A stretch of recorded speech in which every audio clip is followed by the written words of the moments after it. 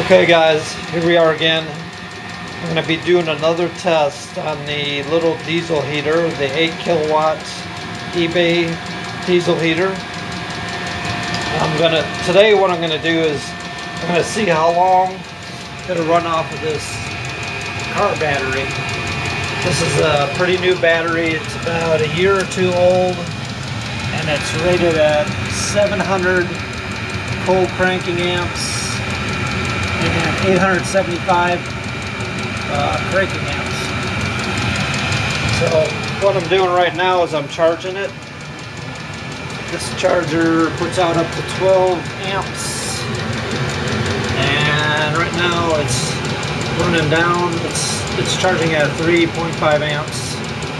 So when that's done and it says the battery's all full, what I'm going to do is I'm going to run a test of cold cranking amps with my battery tester here.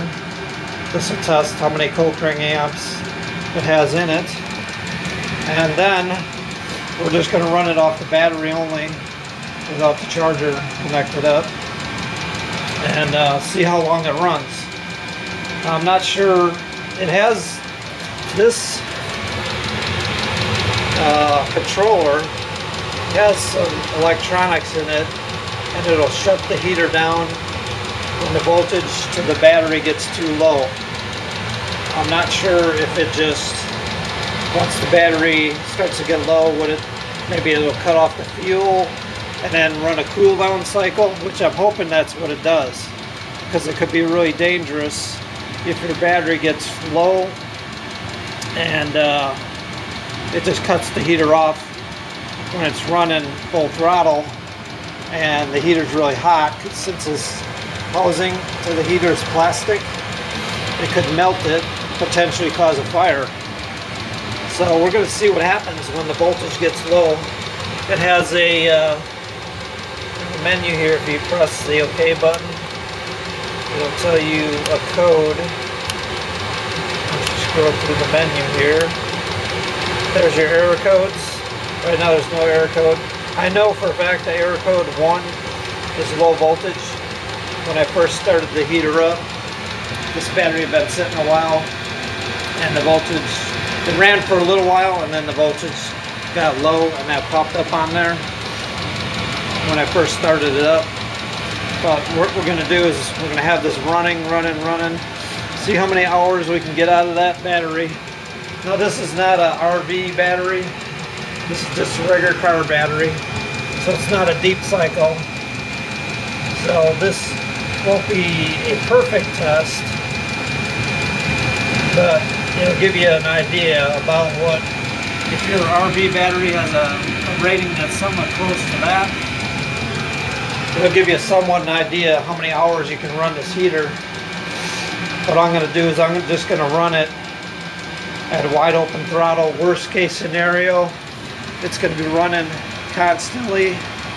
It's not going to cycle down the temperature, which you can do. You know, you can set the temperature on this to say keep it 60 degrees, and then it will slow down the blower and the pump, and it won't feed as much fuel in. And I would think it would get a little more battery life out of your battery that way. So as soon as it's done charging, we'll start the test. Okay guys, we're getting ready to test the battery for capacity. The battery charger is saying the battery's full now. It ran for a short time, maybe half hour, an hour, at a real low charge rate. So when I disconnected the heater ground wire, what we're going to do is we're going to run a battery test with my speed tester.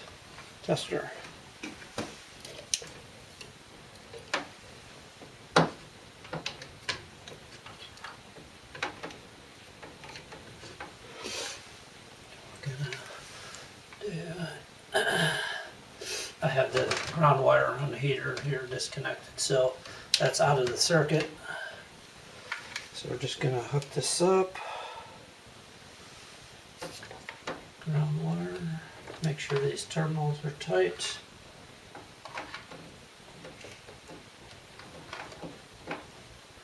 And this battery is rated for 700 cold cranking amps. I'm going to zoom this in a little bit.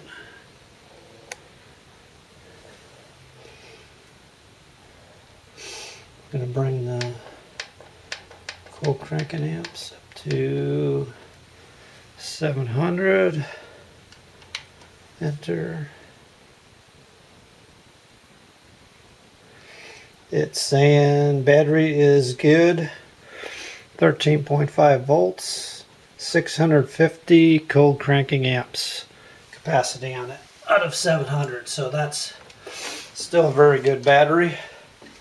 So we're going to start the test now. I'm going to hook up the ground wire back to the heater.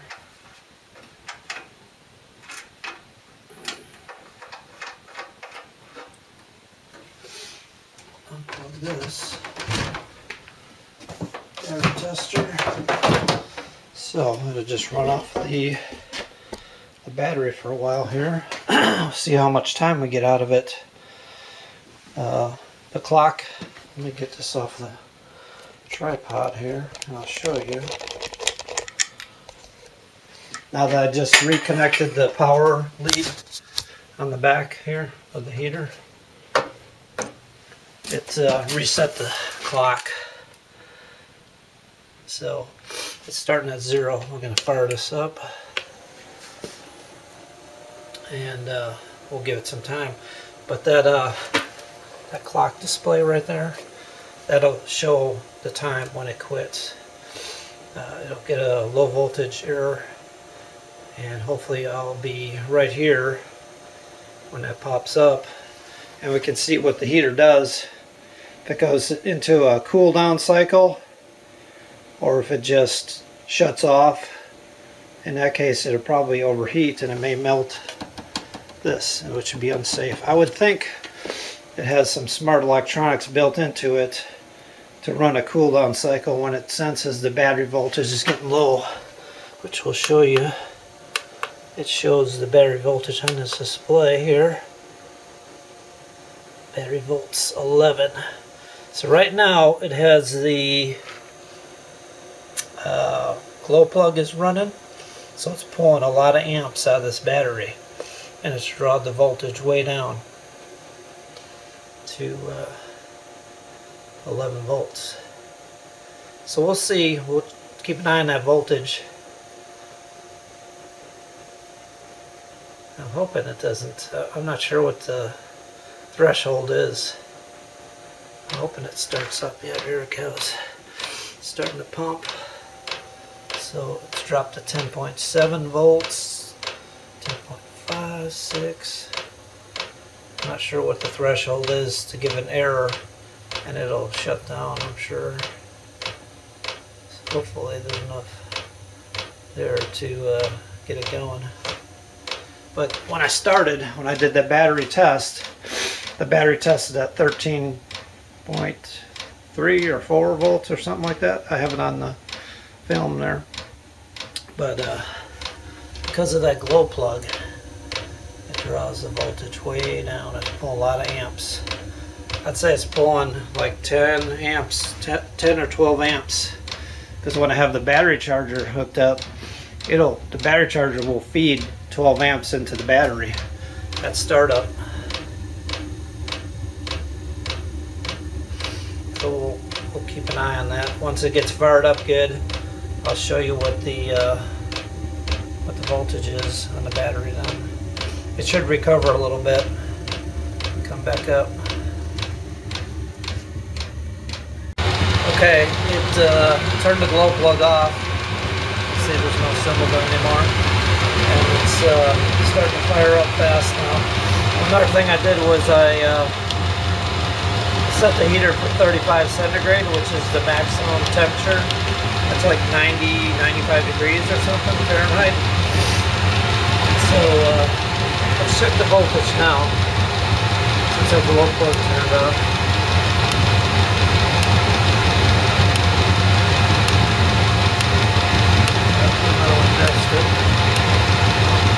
It's 11.5 volts, 1.4. So once the glow plug turns off, the voltage recovers a little bit. Here it's running, it's humming pretty good now. So we'll see how much time to put it back to time display. We're running 5 minutes so far. We'll check back, see how long it'll run. Okay guys, I decided to do another battery test while I was running just to see how many amps the battery has in it after doing that startup sequence with the glow plug, drawing lots of amps out of it. So I got to put in here, raise that up to 700 milliamp rating, and run the test.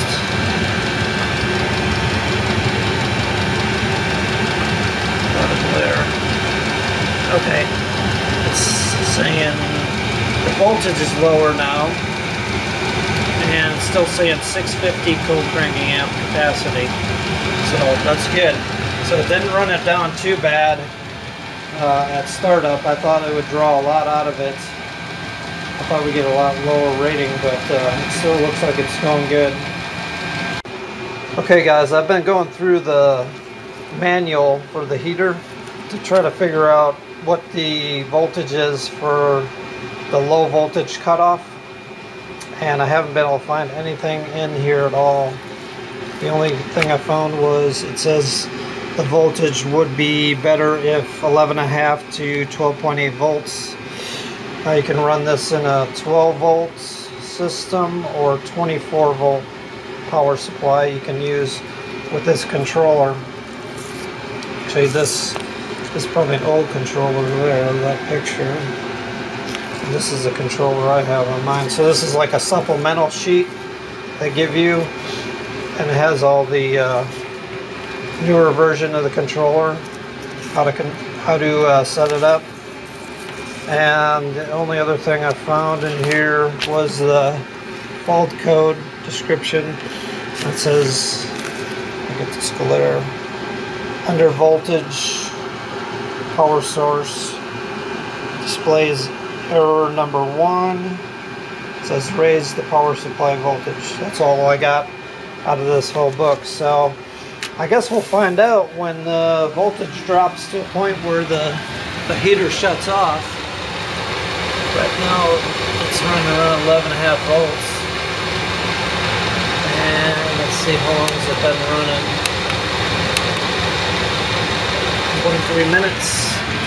Let's do another test for cranking amps. That's the last test I did. I think it was running for about 9 minutes at that time. So I'll disconnect the wire for a second here, reconnect it. Shoe marker's gonna boot up. Enter my cold cranking amps of 700. Test the battery. It's a lot of glare. It's still at 650 cold cranking amps. It's saying the battery voltage is 12.3 volts. That's funny, the display on here is showing a lot lower voltage. It's saying 11.5, 11.6 volts. Not sure why. But we'll let it run for a while yet. I'd imagine it'll run quite a while yet, so I'm going to come back every once in a while and check on it. Okay guys, I'm checking on the heater. It's been running for quite a while. It's been running almost 5 hours now. I've had to put a little bit more fuel in there a couple hours ago. And you can see how much fuel going down a little bit. Right about there. And what we're going to do is test the battery voltage. Let's see, let's go to battery voltage on the display here. 11.1, 11.2 volts. So what we're going to do is do an amps test on the battery. I've got the Schumacher speed test hooked up, and we're going to set it to 700 full cranking amps. See if I can get this so it's so blurry. 700. Hit enter. Okay, it said here the battery voltage is 11.8 and 425 co-cranking amps, which we started out, it was 650 co-cranking amps. So 5 hours, it's gone down 225 amps. 5 hour continuous run. This is running wide open. I set the temperature as high as it would go, so it would use the maximum amount of electricity. So far that battery's holding up pretty good. So we'll come back in a little bit and we'll test it again. I'm going to get back to the time display. Okay guys, we're getting near the end here. This has been running a little over 7 hours, and I think it's 25 degrees centigrade in here. I have it set to 35, which is the maximum temperature, and the voltage on the battery it's showing here is 9 volts. So that battery's really run down. Let's do a test on the battery. My Schumacher tester here.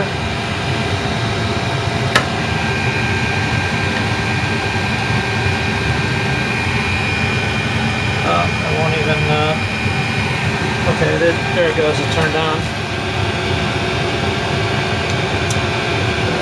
Put the co-cranking amps in there. 700. Test. Okay. So is BDC battery fail, 9.8 volts. So apparently the co-cranking amps is so low on that. I've never seen that come up before on this tester. But I can't even test the battery. So I would say it won't be long. This shouldn't run too much longer, I would think. Being the voltage is that low, I thought it would have dropped out by now. I could cut the test off right now. I'm not sure what's going to happen. If the heater is going to, when the voltage gets to a certain point, if it's going to automatically shut down, or if it's just going to cut off, and maybe it may overheat and melt something. But it's supposed to go, when you normally shut it down by hitting the power button, it goes through a cool down cycle for about 2 or 3 minutes. It stops feeding fuel into it, and then it just keeps the blower running and runs the glow plug. Matter of fact, I think I'm going to just turn it off for safety's sake, because I don't know if it has enough power to run that glow plug. I'm going to see what happens here. Let's shut it off. I would think if you're looking to run one of these heaters off a battery that has that capacity, I wouldn't go more than 7 hours on it. It's probably better to have a big deep cycle battery and make sure it's in good condition. But 7 hours is quite a long time to run off a little battery like that. So let's try powering it off and see what happens. Okay, off. Looks like it engaged the glow plug. See that little red symbol there is the glow plug. And it stopped.